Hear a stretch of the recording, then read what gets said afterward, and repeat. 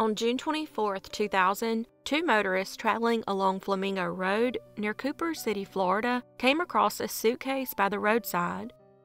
Inside, they would find the deceased body of a female who was later identified as 35-year-old Kimberly Dietz-Livesey. A couple of weeks later, on August 9, 2000, motorists found a duffel bag discarded by the side of a road near Dania Beach, Florida. Inside was the body of Demas. On August 30, 2001, a third body was found in Biscayne Bay in Miami, Florida, and was identified as Jessica Good. Jessica's boyfriend would say she had gone to meet a light-skinned Hispanic man, but never came back. Each of the victims were murdered, and while they were able to collect fingerprints from two of the crime scenes, they were unable to match them to anyone. Their first suspect was Roberto Fernandez, but before he could be arrested, he fled back to Brazil, which does not have an extradition treaty with the United States. In 1996, Fernandez was accused of killing his wife, Danielle Fernandez, in Brazil. On the early morning of November 18, 1996, their neighbors in Londrina, Brazil, were disturbed by a domestic dispute coming from their apartment, which ended after at least 6 shots were fired. After notifying the police that Fernandez had fled in his car together with his 5-year-old daughter, officers soon managed to arrest the 31-year-old licensed pilot. His wife, Danielle, was taken to the hospital but would sadly die of her injuries shortly afterward. The murder shocked the locals, who considered the Fernandezes a nice, wholesome family. But after the murder, it was discovered that the scuffle occurred after she caught Fernandez cheating on her with a call girl. Fernandez alleged that during their fight, Danielle had threatened to shoot him with a revolver, causing him to panic and accidentally kill her using his handgun. However, later, prosecutors revealed that the call girl had come by the police station alleging that Fernandez had attempted to kill her. The woman would say that during her encounter with Fernandez, he started doing drugs and drinking a large amount of alcohol.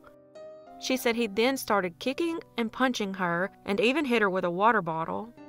This eventually spiraled into him attempting to drown her in the motel's bathtub, but she managed to free herself and run towards the door.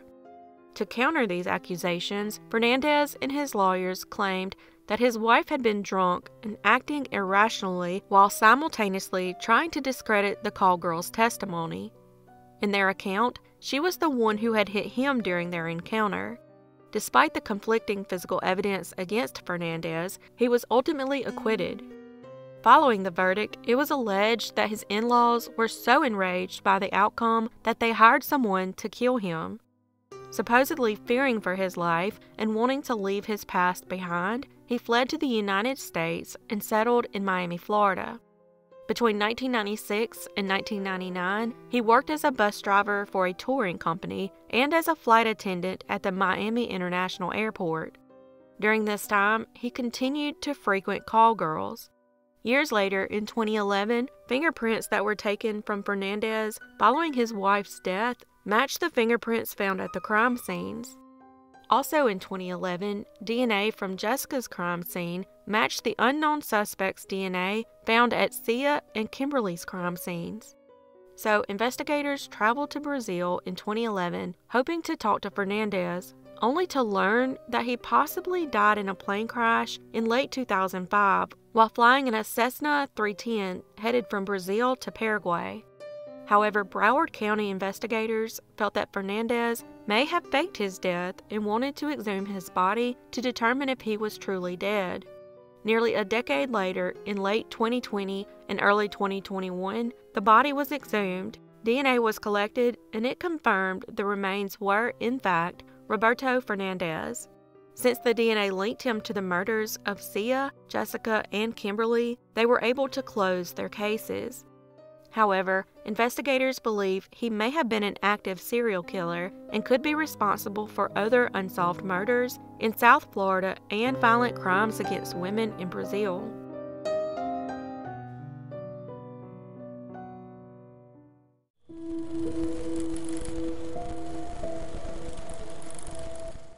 Jodine Serrin was born to Art and Lois Serrin and went by Jody. Jody suffered from mental disabilities but was able to persevere, and she became very active in several social organizations for the mentally disabled. At the age of 39, she was living alone in a condo on the 1900 block of Swallow Lane in Carlsbad, California. While Jody could live by herself, she did depend on her parents for certain things, such as driving her to and from appointments. On Valentine's Day of 2007, her parents went out for dinner and a movie. But Lois couldn't enjoy herself because she kept having an ominous feeling about her daughter. When the movie ended at around 10 p.m., her parents decided they would go by and check on her because she wasn't answering her cell phone. The last time they communicated with her was the night before, and they rarely went an entire day without chatting. When Art and Lois knocked on Jody's front door, they received no answer. The couple attempted to use their spare key to enter the condo, but the chain was on the latch. They noticed that all the lights were on and called her name, but once again received no answer. Art forced the door open as their concern grew, ultimately breaking the lock. As they entered the condo, they went to her bedroom and pushed open the door. It was here that they found a man on top of Jody in her bed. Concerned that the stranger was taking advantage of his daughter, Jody's father told him to get dressed, and he and his wife quickly went to another part of the condo. They weren't sure at the time if they had interrupted Jody and a possible boyfriend, but her parents waited in the living room to allow their daughter a moment of privacy, expecting an embarrassed couple to emerge from the bedroom. While they waited, they happened to notice a pair of men's tennis shoes sitting inside the door of the condo, as if she had asked someone to take them off. After about 10 minutes had passed, and there was still no movement coming from the bedroom, Art and Lois knocked on Jody's bedroom door. After receiving no answer, they slowly opened it, and to their shock, the man was gone, and Jody lay motionless on her bed. Art grabbed Jody, placed her on the floor, and began CPR, but it was too late. She was already cold and was later determined to have died at least 10 hours earlier by blunt force trauma to the head and was strangled to death. An investigation of the crime scene could not uncover the killer's entry or exit point. No windows in the bedroom had been broken or forced open, and there was no sign of forced entry at the door. Despite this, investigators refused to rule out a forced entry. As for an exit point, after Art and Lois left the bedroom, they went to a section of the condo where they couldn't see the bedroom door or the front door, indicating that the killer could have snuck out unnoticed. Nothing appeared to be missing, ruling out a robbery gone wrong. Unknown male DNA was found at the crime scene, but there were no matches in CODIS. But it was sufficient enough to identify someone if they were to ever get a match. A neighbor of Jody, Samantha Raymond, would tell police that she saw a man running down an embankment near her apartment on the night that Jody was murdered, but she didn't get a good description of him. There was a lot of speculation that Jody had willingly opened the door for her killer, implying that it could have been someone she knew. Also, Art told police that he thought he recognized the man as somebody Jody knew through her circle of disabled friends. He said that if it was this man, he didn't have a car and used public transportation or sometimes rode a bicycle. When the man was identified, he provided a DNA sample, but it didn't match the DNA found at the crime scene, and he was ruled out. A decade would go by with little to no suspects. Then in 2017, Parabon Nanolabs was able to transform the DNA from the crime scene into a digital image of the suspect. This process, known as phenotyping, predicts an unknown suspect's likely description. According to its analysis, the suspect had fair to light skin, green or blue eyes, blonde or brown hair, and some freckles. He was likely in his 30s to 40s and of Northern European descent. In addition, according to Art and Lois, he was a heavy-set man with a large stomach and messy hair. In November 2018, using forensic genealogy, the suspect was finally identified as David Mabriot.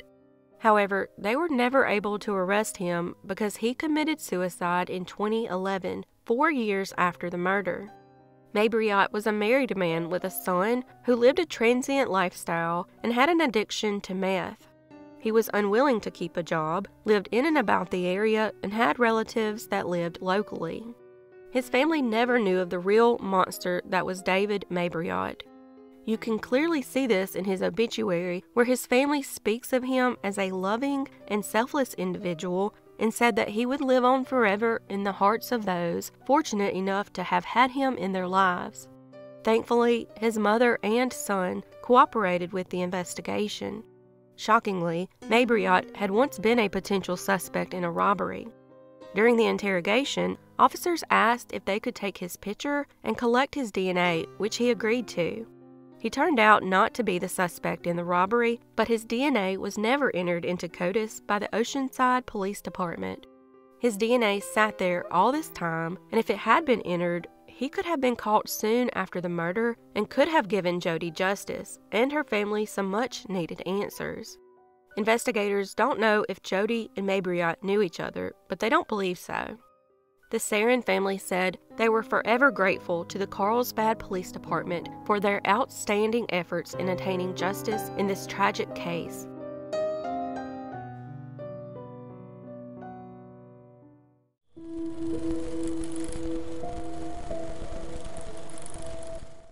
In late 1977, Jane Antunez was a divorced mother of a 13-year-old daughter and was living with her parents in Atascadero, California, while her daughter was living with her father in Oregon. On November 17, 1977, at 7:30 p.m., Jane was on her way to her best friend's home but would never arrive. A witness would later say they saw her pick up an unidentified man in her gold Datsun. The next day, Jane's brother David became concerned when she never arrived home and never made it to her friend's house. Later that day, while searching for Jane, David found his sister in the back seat of her car alongside a dirt road just a mile from her home. She had been bound, sexually assaulted, and suffered a fatal throat wound. Unfortunately, Jane's family had already suffered a tremendous loss in 1965 when Jane's teenage sister died in a car accident. On January 11, 1978, less than 2 months after Jane was found murdered, the body of another woman was discovered only a few miles away from where Jane was found. 28-year-old Patricia Dwyer was found murdered on the floor of her home by a friend who came by to visit. She had been sexually assaulted and stabbed with a knife from her kitchen drawer. Patricia worked at the Atascadero State Hospital and lived on Del Rio Road. She had told a friend that she was going to the grocery store and then going home to clean. Friends would say that Patricia would have never allowed a stranger into her home, but they said she always kept a key under the mat outside her front door. This is most likely how the killer gained entry. In both murders, the victims' arms had been bound behind their backs with bindings found at the scene. Because of the similarities, the original case investigators suspected the murders were linked. While the victims did not know each other, they had mutual friends, and both were known to frequent the Tally-Ho bar in Atascadero. Additionally, Jane's brother knew Patricia through work. Investigators at the time suspected that Arthur Rudy Martinez, a parolee living in the area, could have possibly been involved. Martinez moved to the area in May 1977, 6 months before Jane's murder. He was working in a nearby welding shop after serving time for attempted murder and sexual assault 10 years earlier, but there was never any direct evidence linking him to the crimes. After Patricia's murder, Martinez fled to Spokane, Washington, where he was once again arrested for a string of robberies and 2 sexual assaults. While Martinez was a strong suspect, investigators had little evidence to work with. He was given a life sentence in late 1978, but escaped prison in 1994 and lived under an assumed name in the Fresno area for 20 years. Though the murder cases had stalled, investigators continued to follow leads as DNA technology advanced. They always suspected that Jane and Patricia were murdered by the same person, but were unable to confirm this until 2005. That's when the suspect's DNA was entered into a DNA database and confirmed their theory. While they were able to determine that the DNA from both cases matched, they were unable to determine who the actual suspect was because the database returned no matches. Finally, in 2017, a cold case unit detective examined the case once again and used evidence from the crimes to create a familial DNA search. This DNA search would lead them right to a familiar suspect, Arthur Martinez. However, they quickly learned that Martinez had died in 2014, just 2 months after he turned himself in, 20 years after he escaped custody. He only did this because he had been diagnosed with terminal cancer and thought he would receive better treatment while incarcerated. But detectives still needed his DNA to prove he was the killer. So they located his ex-girlfriend that he lived with years earlier in Fresno. To the detectives' surprise, the ex-girlfriend still possessed an old razor of his that had remained in her medicine cabinet all those years. It still contained Arthur's DNA, and it matched the DNA found at both crime scenes. In addition, investigators once again interviewed a witness who saw a man walking from the scene of Jane's murder. This same witness was instrumental in helping the original investigators develop a sketch of the suspect. The witness wasn't made aware of the DNA match and had been shown numerous photos over the years, but never a photo of Martinez. When she was finally shown a photo of Martinez, she immediately identified him as the man she saw the night of the murder. 41 years later, San Luis Obispo County Sheriff announced publicly in April 2019 that the killer had been identified and he was responsible for the deaths of both Jane Antunez and Patricia Dwyer.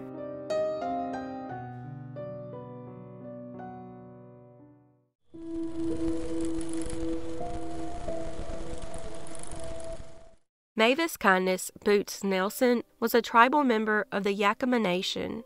At the age of 56, Mavis was living in Seattle, Washington, had 3 adult children, and was described as a kind and fun-loving individual. She worked the front desk at the Compass Housing Alliance in Plymouth Housing, which provides services to homeless people. On May 19, 2022, shortly after 10 p.m., Mavis used the rideshare Lyft to go home from a friend's house in Auburn, Washington. On her way home, she called a man named Charles Becker. The two would first meet at Mavis's apartment, and then they left together and headed for Becker's apartment. This was the last time Mavis was ever seen alive.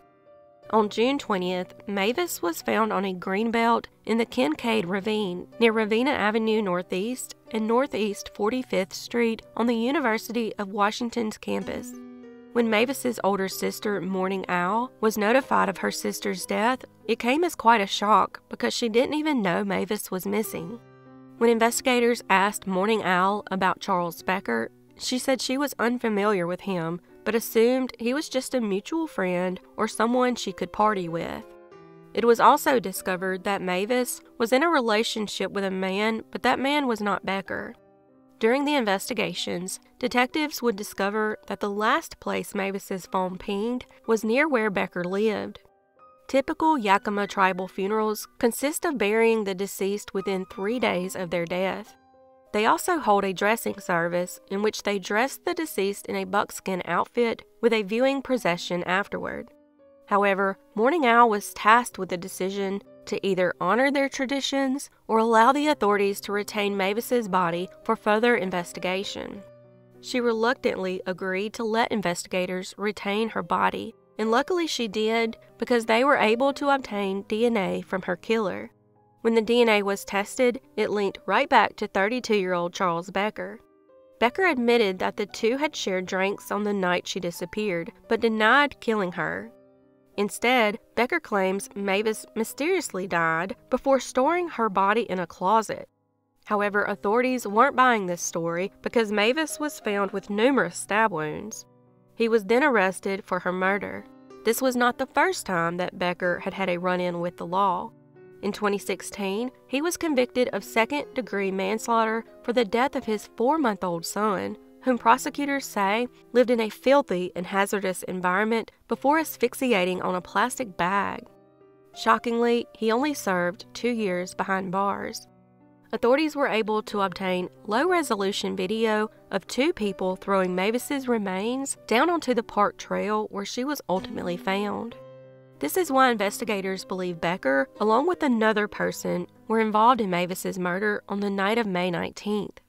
Becker has pleaded not guilty to first-degree murder and sexually violating human remains and is currently awaiting trial. Her loved ones were relieved to finally see Mavis have a proper burial 3 months after she was found.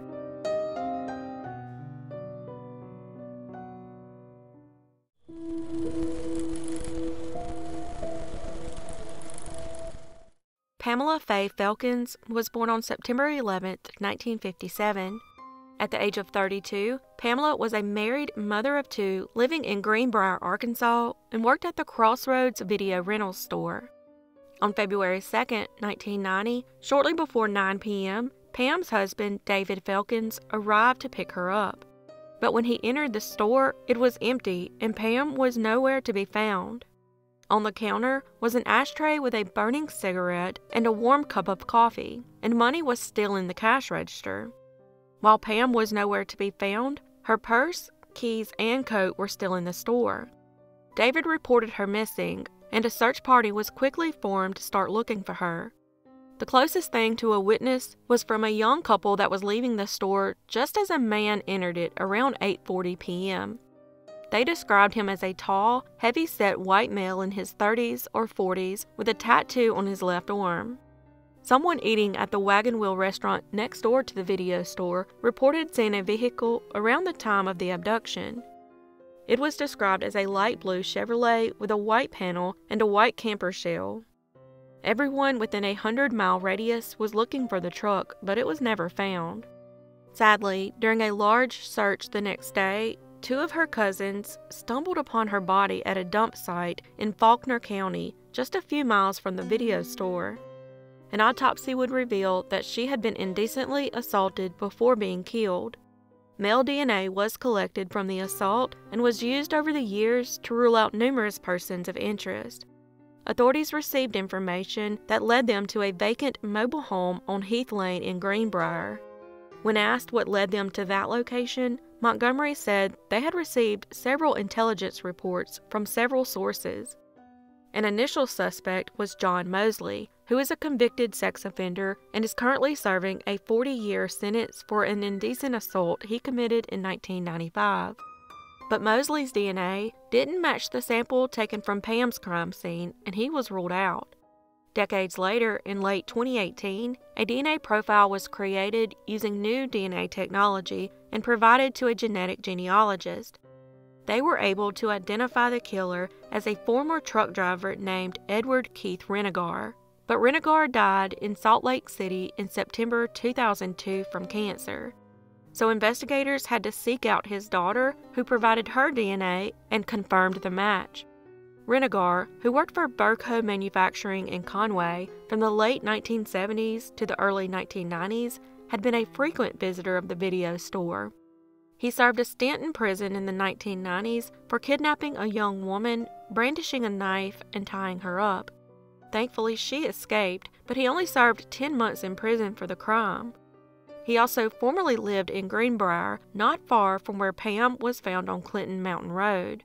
His daughter told authorities that Renegar had been abusive toward his 2 ex-wives, and one had a restraining order against him. While Renegar was never brought to justice, at least Pamela's family finally has some closure.